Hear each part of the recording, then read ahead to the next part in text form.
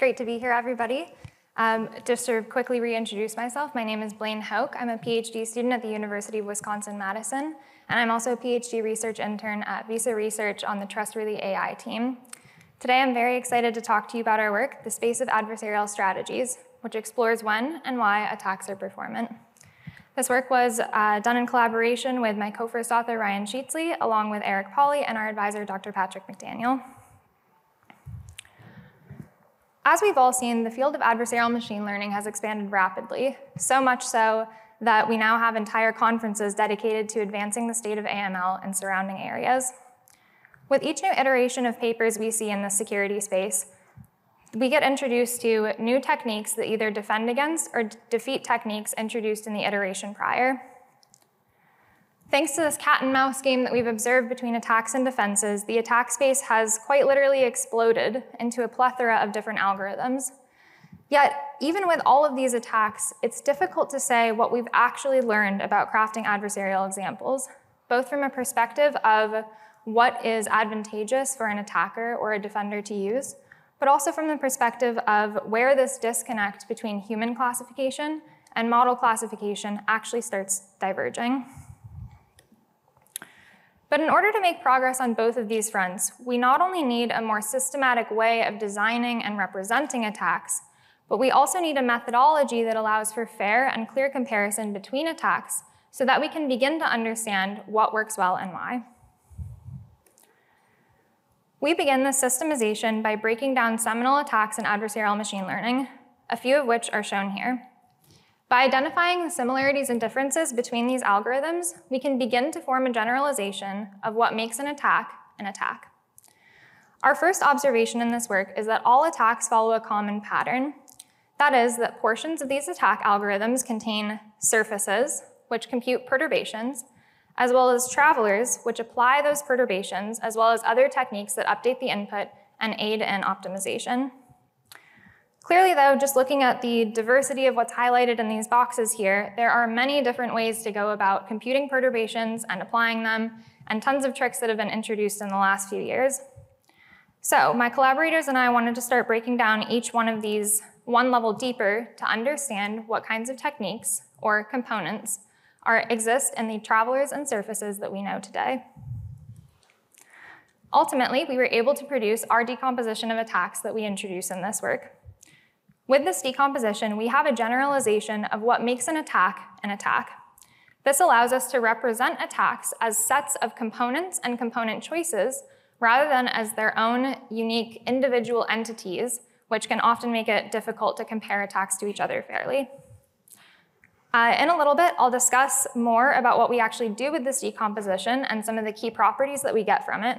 But for now, I'll just run through a quick example of how this decomposition actually works. So I'll show you how PGD and Deepfool, two popular attacks that are very different, are defined under this framework.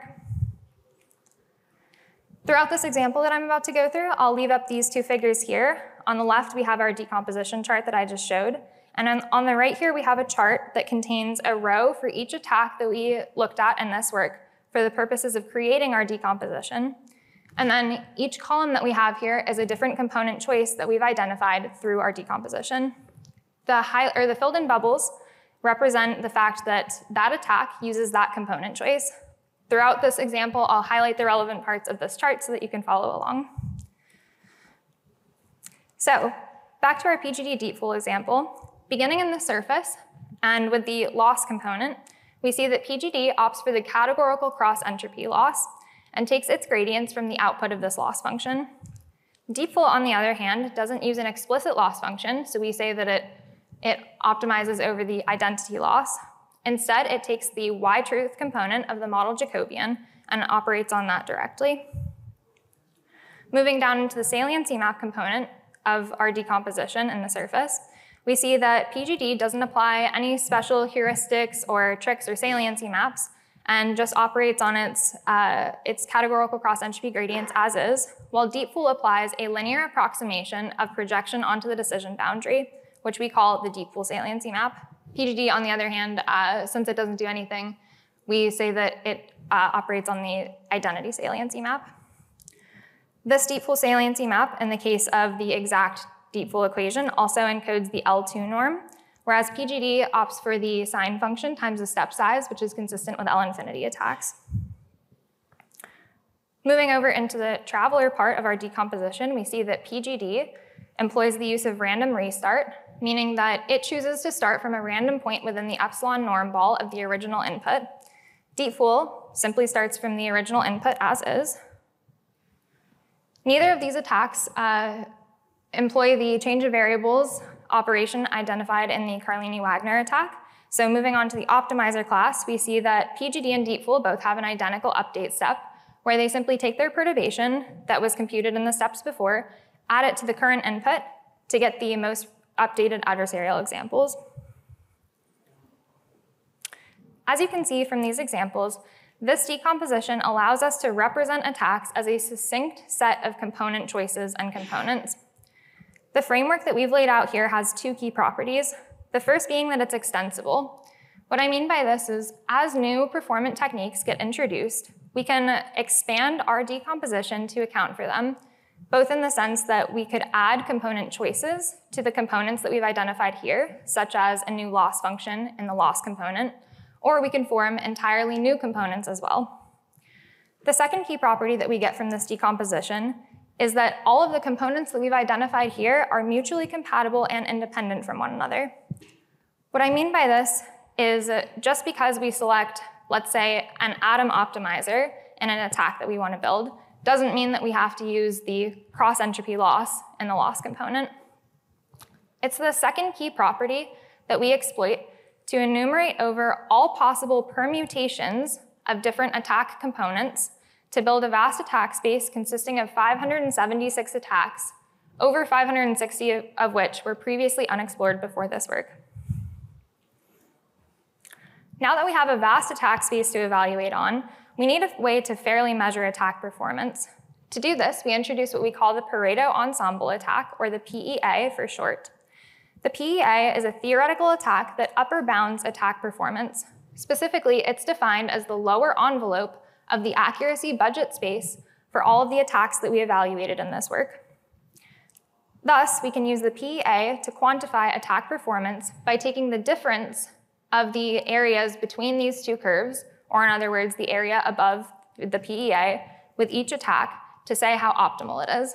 Since the PEA represents the most optimal an attack can be out of all of these attacks that we evaluate, we say that the closer an attack is to tracking the PEA, the more optimal it is.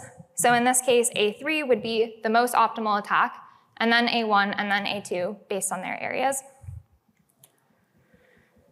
Okay, so now that we have our 576 attacks and we've run all of them, we got our PEA, we calculated all of the area differences with the PEA for every single one of our attacks, we can now begin our evaluation.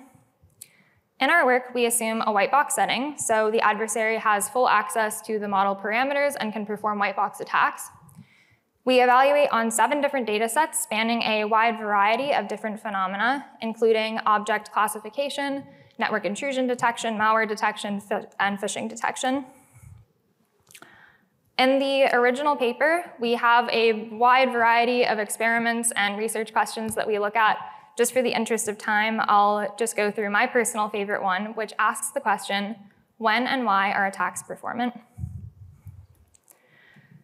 In this experiment, we really wanted to understand if we could attribute attack performance to any single component, in the sense that we wanted to know, are certain attacks better because they use the SGD optimizer instead of the atom optimizer, or random restart versus not using random restart, and so on and so forth. So in order to investigate this, we conducted hypothesis testing. This hypothesis testing consisted of making hypotheses out of comparison statements between 2 different component choices that live within the same component class, such as SGD is better than atom, and then taking these hypotheses and comparing them against various conditions.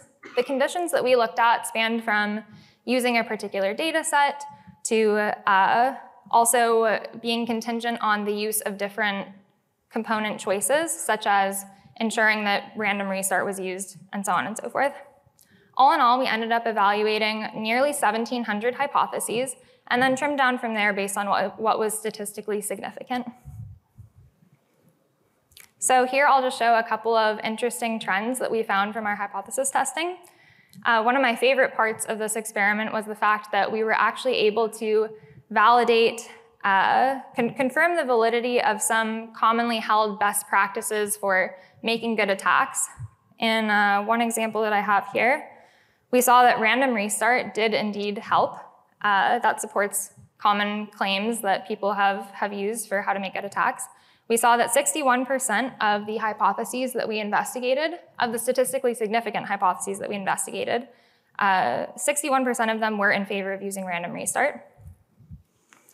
The other thing that I really liked about this experiment in particular is that we also got to uncover some new, interesting, and somewhat unexpected trends. For example, looking at the loss component, we saw that identity loss was actually the most favored loss function, even beating out cross-entropy loss by a whopping 13%. I'll remind you that the identity loss here is is the same as using no loss at all. Finally, in support of open and reproducible research, we make all of the code for the strategies framework available at the following URL. And finally, I will just wrap up by saying thank you so much to all of my collaborators. Without them, this work would not have been possible. And thank you all so much for listening. I'm happy to take any questions.